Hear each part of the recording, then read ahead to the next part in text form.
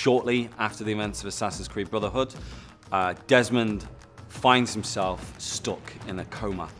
And you know what Assassin's Creed Revelations will do is finally wrap up these intertwined destinies of Altair, Ezio, and Desmond. Their separate stories will continue, but for Brotherhood, we're bringing it all together for the fans to enjoy. Desmond is essentially trapped inside the Animus in a critical state. So essentially, his mind is fragmented. With all the memories of Altair and Ezio in his head, what he has to do is find almost like a synchronization nexus to escape from the coma. And by that, he has to relive some pivotal moments in Altair and Ezio's lives. I cannot rest until all has been revealed and my mentor's secrets are laid bare.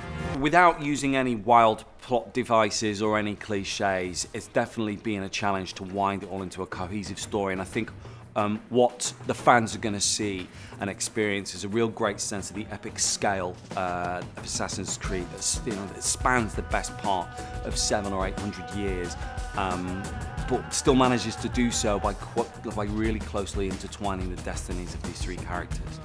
The gel really is the story that keeps all this together, and it keeps you really kind of immersed in terms of immersed in the experience as well.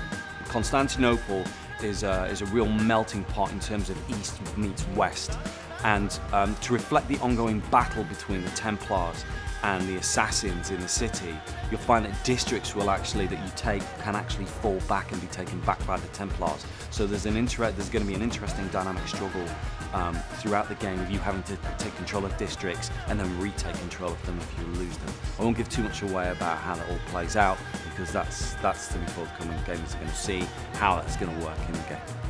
The hook blade is definitely going to be really popular with the fans. It connects up to elements in the environment and with combat as well. It allows more fluidity, free range of movement and combat. Change really lies now that players can use any kind of primary and secondary weapon combination. In addition, the empty hand is also used for the hook blade as well. Overall, these changes make for a great dynamic combat experience in Assassin's Creed Revelations.